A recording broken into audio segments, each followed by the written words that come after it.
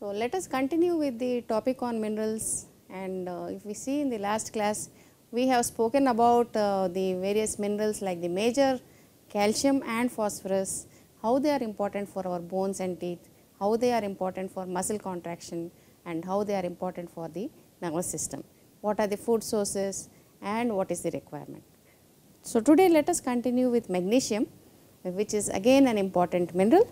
So, this supports the bone mineralization and maintenance, and it acts as a cofactor for more than 300 enzymes that are involved in various reactions. All the carbohydrate, protein and fat metabolism, there are so many reactions which require the magnesium as a cofactor. Then it plays a very important role in blood clotting, and so just like calcium, it is also a factor which is involved in the clotting mechanism of blood. Then it plays a role in neuromuscular transmission and activity of the muscles. When the calcium plays as a stimulator of muscle contraction, magnesium acts as a relaxer. That means both calcium and magnesium should be there for muscle contraction and relaxation. You imagine how the heart beats, it contracts and relaxes. Therefore, both calcium and magnesium should be present for the normal rhythm of the heart, if we take it as an important example, and the heartbeat continues properly. Now, the food sources of magnesium are green leafy vegetables are a good source of magnesium, and there are certain nuts and seeds, and especially the pumpkin seeds and the squash of the fruits are also good in the magnesium. And apart from that, beans and lentils, they provide magnesium, as well as the bananas are rich in magnesium, figs and dates also are good sources of magnesium. Now, we are talking so much about dark chocolate. This dark chocolate is very rich in magnesium, so it keeps the heart healthy. I mean, the relaxation of heart is very well. The food sources of magnesium you can see here. Now, what is the problem when excess intake of magnesium is there? So, since minerals are again stored in the body, toxicity occurs, especially in industrial workers who are working in the factories where magnesium is a component of the industry. They inhale lot of magnesium and it causes toxicity in the body, and it results in central nervous system depression and even paralysis. So, and it also may inhibit the bone calcification when it interferes with the calcium metabolism. Now, due to deficiency of magnesium also there is some problem. So, magnesium deficiency causes a wide variety of features like hypocalcemia, that is reduction in the absorption of calcium, hypokalemia, that is reduction in the phosphorus, and cardiac and neurological manifestation, because it has a role in contraction of the muscles and it acts on the nervous system. Now, chronic low magnesium state has been associated with a number of chronic diseases including diabetes, hypertension, coronary heart disease and osteoporosis. So, how diabetes is involved in along with magnesium is it acts on the insulin, and it helps the pancreas also to contract and release the insulin. And hypertension, it maintains the calcium balance, therefore, it is important for the blood hypertension, maintaining the amount of blood and the blood pressure. And coronary heart disease is it helps in relaxing. If it is deficient, then relaxation of heart will not be there. And osteoporosis, since it is important for the absorption of calcium, there may be osteoporosis even if magnesium is low in the diet. The next important mineral is sodium.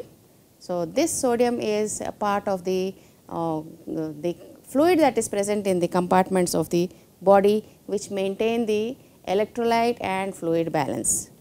So, the function of the sodium is it is important for retaining the body fluids.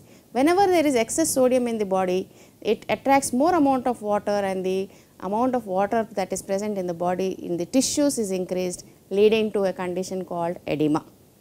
So, this regulates the acid base balance, and it participates in the absorption of other nutrients, and it also participates in the nerve impulse conduction and muscle contraction.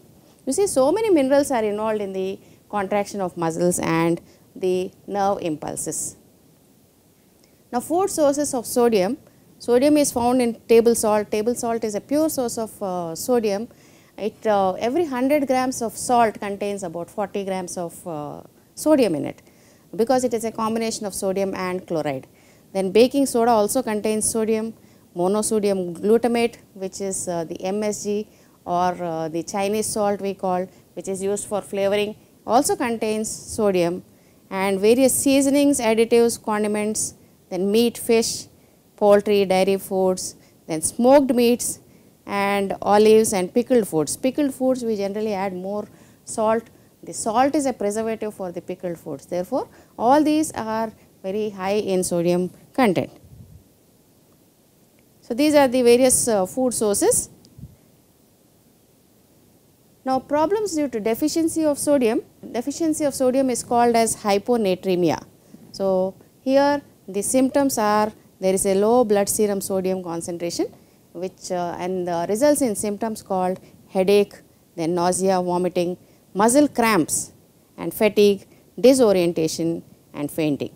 So, whenever during summer, when a person perspires a lot, especially people who are working in mines, they perspire a lot and lose a lot of sodium through their body. So, such people are prone to having the symptom immediately shown is muscle cramp and disorientation, then fainting. So, when people are seen like that, you just mix salt in water and give them, they recover very fast. Then complication of severe and rapidly developing hyponatremia, it may include swelling of brain. So, cerebral edema, which may result in seizures, coma and brain damage. Now, problem due to excess consumption of sodium. Some people are habituated to take excess of sodium. So, what is the problem? It results in high blood pressure, because I told you high sodium retains more amount of water. So, the volume of blood will increase and create high blood pressure. Then it retains fluid and causes edema and hypernatremia. There is increase in the sodium levels in the blood, and which leads to cardiovascular disease. And since there is edema, this edema may occur in all parts of the body, so including the heart, leading to cardiovascular disease. And increase in calcium loss, which may increase, when there is excess amount of sodium, it helps in excretion of calcium. So, this may form the kidney stones. Now, along with sodium, the other important mineral is potassium. So, sodium and potassium maintain the fluid balance and electrolyte balance in the body. So, potassium, it maintains the osmotic pressure, water balance and acid base balance. So, it helps all the enzymes to function properly and nerve impulse transmission, and there is muscle contraction and regular heartbeat, and it helps to maintain the blood pressure. So, whenever there is increase in potassium, the heartbeat decreases, and when there is decrease in potassium, it slowly relaxes. So, food sources of potassium are dried fruits like apricots and raisins, and a baked potato with the skin. So, it gives you about 25% of the total daily requirement if you have baked potato along with the skin. Then potassium is also found in many beans like kidney beans, lima beans, pinto beans and so on, and as well as in avocado and squash. These are the sources. You can see pumpkin also is a very good source of potassium. And now, what happens if we take excess of potassium? So, when the kidneys do not function, the potassium increases the level in the blood. So, this is called as hyperkalemia. So, whenever there is increase in the potassium, it inhibits the heart function. So, it causes slow heartbeat, and if it is still increasing in the quantity, the heartbeat may become so slow that it may stop and result in cardiac arrest. So, increase in potassium is so dangerous. And there is kidney disease also. Whenever there is kidney disease and when the potassium levels are high, so it may have an impact on the heart. Therefore, when there is kidney disease, better to stop the potassium in the diet.